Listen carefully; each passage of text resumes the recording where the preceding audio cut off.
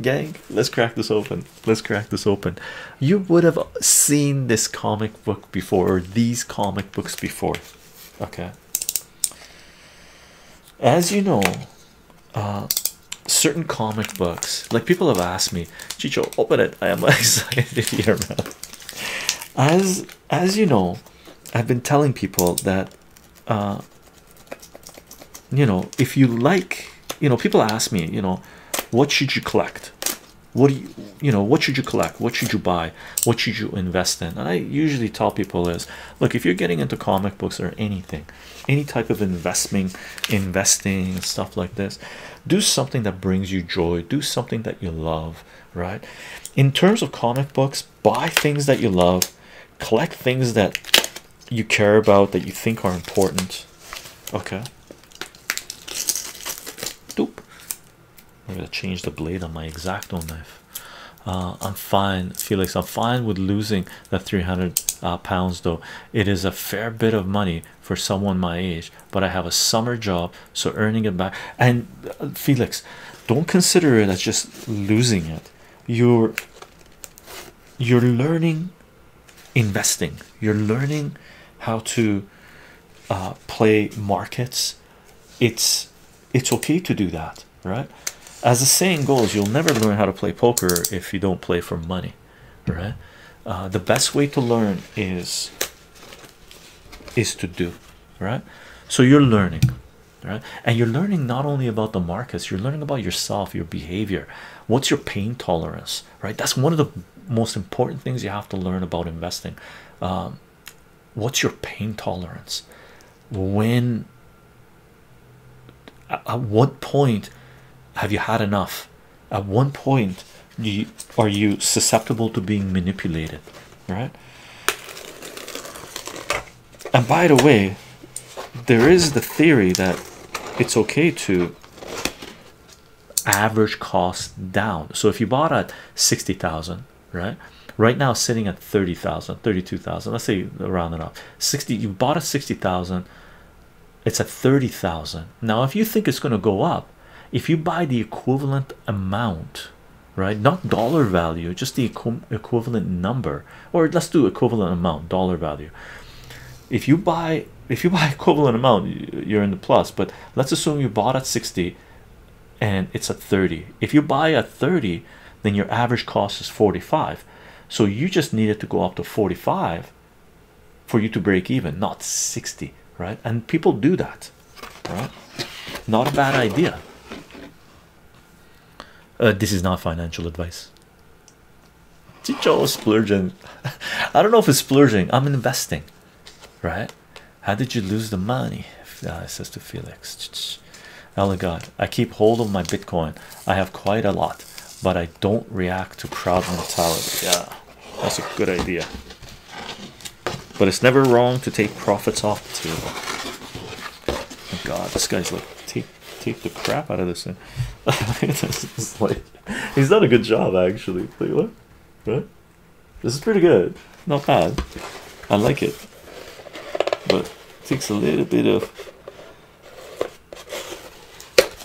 There we go. This side came off. No, he's got a little card there. Let's put this side. Come off. Nice. And then he's got the sticky. And he put his name. He said thanks. So I ended up paying all in, it was $45 for 4 books, and then $22 Canadian, $45 Canadian for 2 books, $22 shipping. So it came out to $67 for the 4 books including shipping, which is about, you know, $53 US, $53, $54 US. Okay. Chycho in Dinglover. I'm working as a marketing plant for this upcoming coin for, oh yeah, you mentioned that. The finance. It plans to, using a Python based development platform, hire experienced developers to create an algorithm that watch, learn, and predict the market, automatically trading at the best times for you, even when you see. And here's the thing, Dingbobber, there's programs out there already most of the trades in the stock market and Wall Street are automated trades, right? People have stop losses, this, and people have algorithms, automated algorithm, and they play different time frames. We talked about this in our personal finance live streams, right, where we talked about what is the time frame you have in mind. There are algorithms out there that trade on a second basis, right, minute basis, hourly basis, on a daily basis, on a weekly basis, on a monthly basis, on a yearly basis, right? So there's algorithms that do these trades. I hope you guys have looked into those, the different types of algorithms available. I'm gonna take more tape off this. Yeah, Blood says Dingbobber sounds like something someone has done already. There are many who use many software such as this. Yeah, big time, big time. They've been around for since the 1980s, really. Have tried this. Yeah, many. We looked at one of the hedge funds that had set that up, and they were getting in when we're doing comparison between Bitcoin and CPI and gold and real estate and stuff like this. Thank you for the cheers, username Punk. I didn't catch it. Thank you for the cheers. So this is sort of around. You can always come up with a better system, right?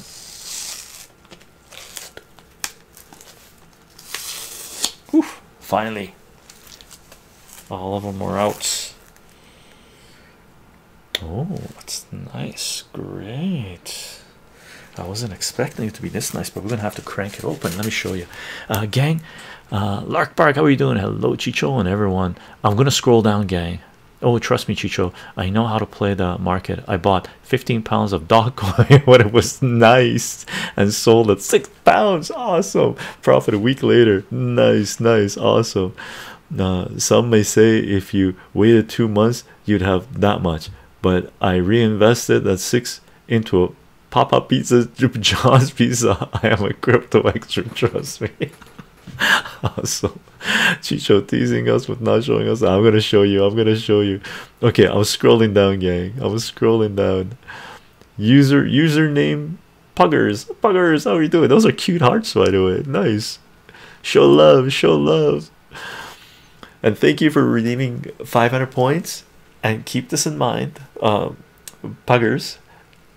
You can save your points in September, October, November, October, November.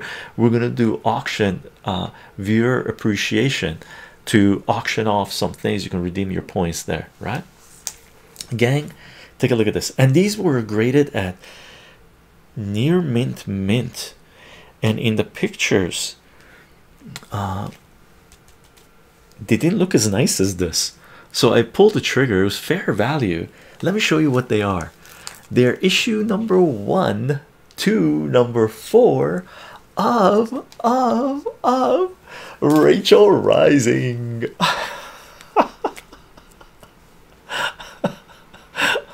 November, September, October, November.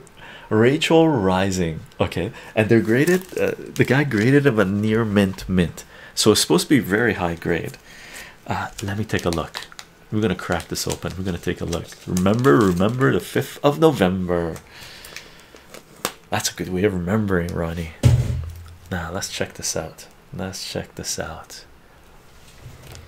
And by the way, gang, this is in regards to investing in comic books or investing in anything, right? My reply to people that say what type of comic books you want to buy, what type of books you will invest in, and stuff like this. I invest and I buy things that I love, and sometimes I buy things that I know they might be going up in price, or I'm guessing they're going to go up in price and then sell, or whatever it is. But in general, most of the things I put my money towards are things that I care about. And Rachel Rising, as far as I'm concerned, is an amazing series. One of the most underrated, not underrated, people have read it, they just go wow, amazing, but lesser known comic series. If this thing becomes well known, the price of this most likely will go up, right? So I'm slowly accumulating copies of this. I don't know, I think this is like the 4th or 5th copy I've picked up, right?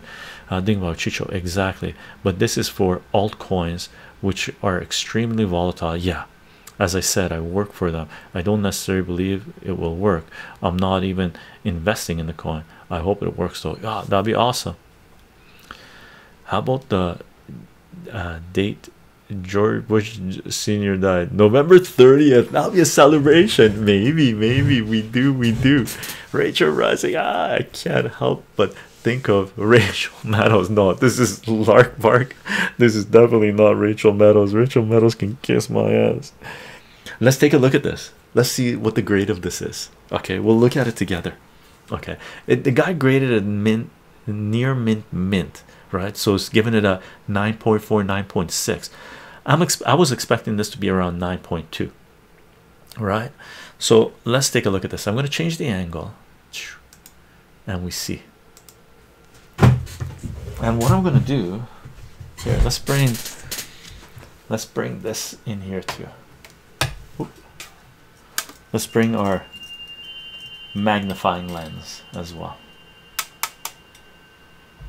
Mark out.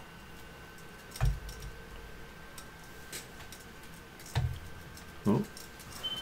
How's that look? Okay, hold on. Let me change this so you see what I'm doing. Doink. Lark Bark. Rachel Miller can kiss my ass. Allow. Automat didn't like that. Come on, stick to it. Ah, that should be good. Let's check it out. Let's check out the grade on this thing that we bought. Here, we'll turn on the lights as well. Ooh, bright.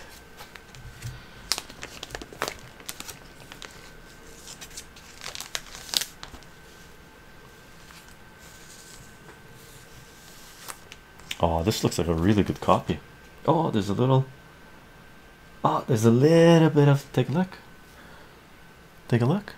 Oh, was that in the picture? Maybe. There's a little bit of scratch there. So that gives it a,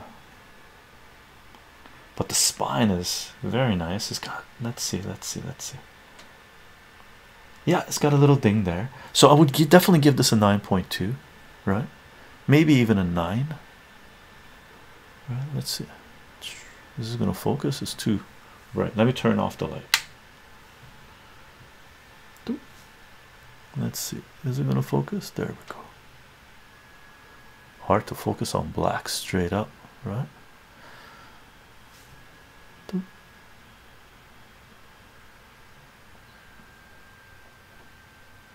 See that? See, there's a little dent on the spine.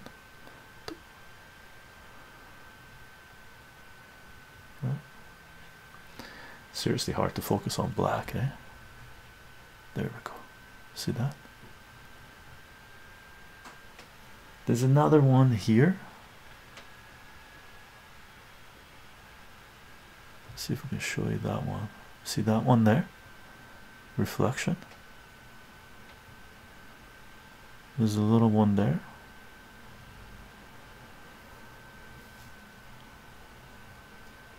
Oh, I should go slower. Let it focus.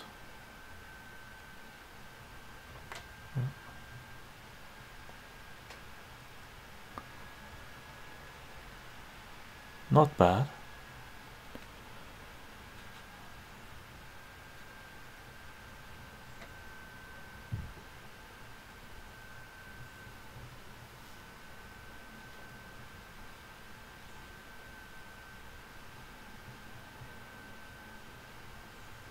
How do you prevent comics from getting them? You take care of them. Putin roaster. You put them in bags and boards and put them in boxes, and sometimes it just happens. They just get damaged. You know, sometimes they're not sitting nice and they get damaged.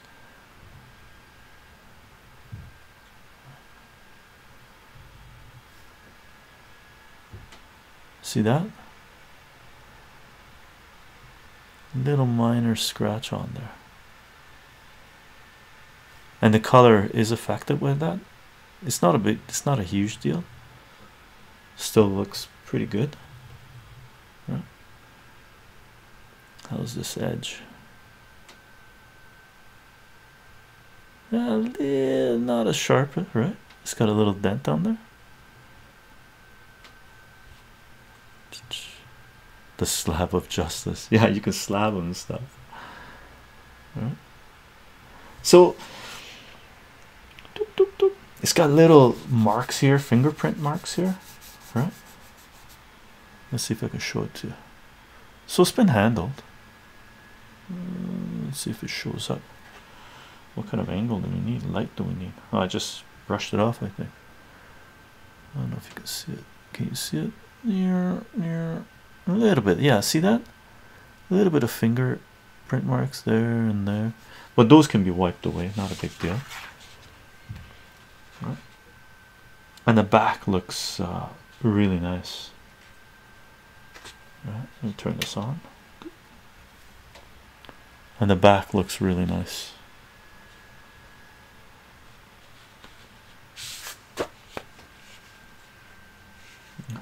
So aside from this and this, those are the two places that there would be issues, right? A little bit of there, a little bit there. See that? See that? A little bit there on the nose, right? A little dent. Okay, and there's that. So it probably went like that. So I would give this a 9. Give it a grade of 9, right? Being generous would give it a 9.2, but I would say 9 to be on the safe side. And I wasn't really expecting too much more, right? The guy graded it near mint, but it's definitely not near mint, and you can see that from the pictures. So and the number 2 looks better than the number 1. And here's cover of number 2, right? Here's a cover of number 3. Okay, and here's a cover of number 4. If I can afford it in the future, I'll try to get my hands on a slabbed grade 9.4 or 9.6 or something, but I'm good with this. Fair value that we ended up paying for this. That's why I consider it to be, and I realized it was going to be fair value when I ended up buying it. Okay, it was for auction and no one else bid on it, right? One of the reasons I bought it is because it's hard to find the raw copies that are based in Canada, and a lot of people in the United States are going through eBay shipping programs, so the shipping costs a ridiculous amount of money. Could charge you duty, go over there, forget about it, right? So buy it from a Canadian seller and pay just regular Canadian. The shipping was on the expensive side, but it's simpler, right?